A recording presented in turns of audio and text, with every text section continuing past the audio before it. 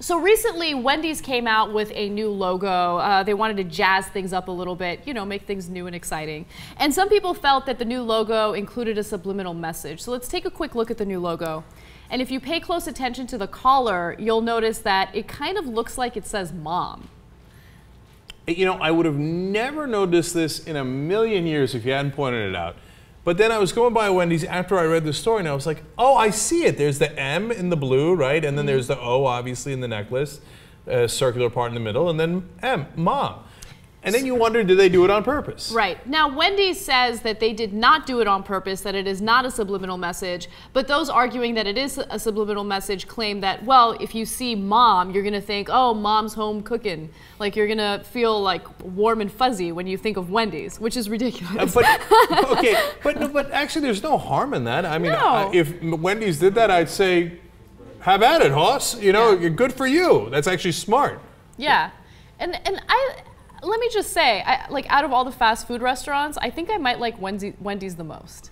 Yeah, I like Wendy's a lot too. Yeah, it's really delicious. They got the square buns and the square meat and everything. Yeah, and it kind of reminds me of my mom's cooking. Does it?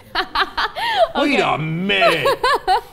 All right, now other logos. So there's the Amazon logo. All right, so you see the smiley face, everybody sees it. Okay, it's like a nice little touch, etc. But did you notice that it also goes from A to Z?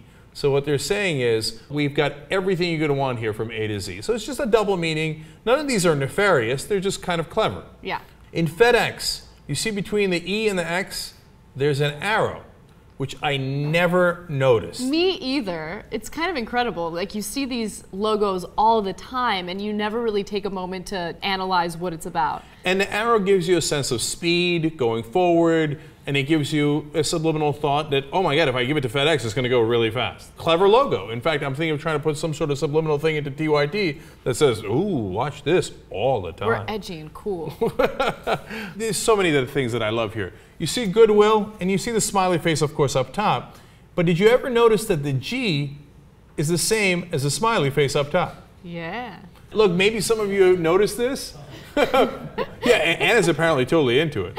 Oh yeah, goodwill, yeah. No, it's just incredible. It's good design. I appreciate good design. I Tostitos. Yeah. Okay. So no, say it correctly. It's Tostitos. Okay, Tostitos. So this one is more obvious, so I'm sure some of you have seen it, but I never noticed that the two T's were two guys enjoying nachos. I like the article that we read said, enjoying Mexican food. I'm like, or perhaps eat the nachos that are in the bag. And the I has, of course, the salsa in it.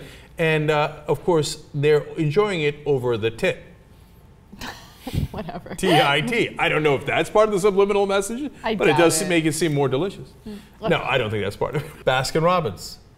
Yeah. What's in pink in the B and the R is the number 31, the 31 flavors. Yeah. Again, totally trippy, never noticed it. Now that I saw it, every time I go by a Baskin Robbins, I'm like, dude, I know you, I see you, dude. I see you, 31. You're not gonna get me with that. Slash, maybe you will. Capitalism done the right way. You know, subtle brainwash.